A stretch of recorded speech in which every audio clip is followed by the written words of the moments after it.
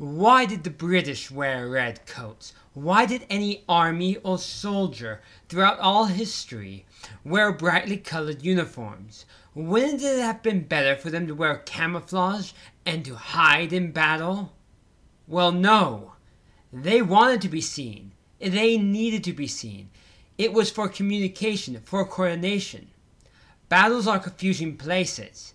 It is hard to tell who's friend and foe. Even today, with radio communication, it is hard to tell. And in certain periods, especially in the time of musketry, there was a literal, physical fog of war. The fog and smoke from muskets would obscure one's vision. If every army decided to go into battle wearing green, so they would blend in with the vegetation, when you saw someone approaching, you would not know if they're a friend or foe, so you would fire at them in that case. And then discover you just shot Bobby, your friend, who was on your side. You don't want to shoot Bobby. You want to shoot Hans over there. But if you're all wearing green, you can't tell the difference between Bobby or Hans.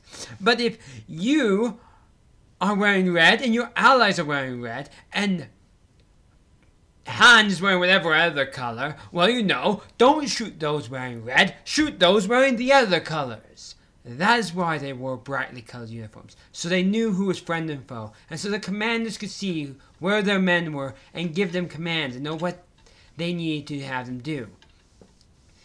Now, in smaller scale battles, like little skirmishes where you don't really have a full battle, you don't even have thousands of men, you don't even have hundreds, yeah, you could wear camouflage. There were units who did that.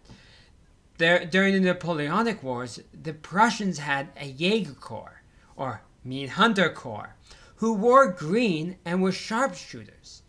And now, because they were smaller units, it was meant for picking off officers, they could hide and wouldn't have to worry about being shot by their own men, because they weren't in the heat of the battle. And if you look during Victorian era, in British colonies, often small units would wear khaki, as they would mostly be in small groups, knowing who their allies were, as they would stay close together with small units, so they knew anyone who wasn't them, who was charging them with a weapon, was foe. But when it came to these large-scale battles, as you did not have radios to communicate with each other, it was important to know who friend or foe was, so you wore bright colors to see. And if we look at earlier times, often soldiers would, back in times when they had shields, cover their shields with the insignia of their leader. So you knew, I am with that leader. See the insignia on shield. Roman legions did a likewise thing on their shields. And now, knights during medieval times often wore brightly colored things on their armor and their insignia on their shields. So, if they were in battle and got surrounded, the enemy would want to capture them instead of killing them, as capturing a noble and ransoming them off was a lot more valuable than killing them. And if you managed to capture a king, you could convince him to capitulate, which would be a lot more valuable than just killing them and have to continue fighting.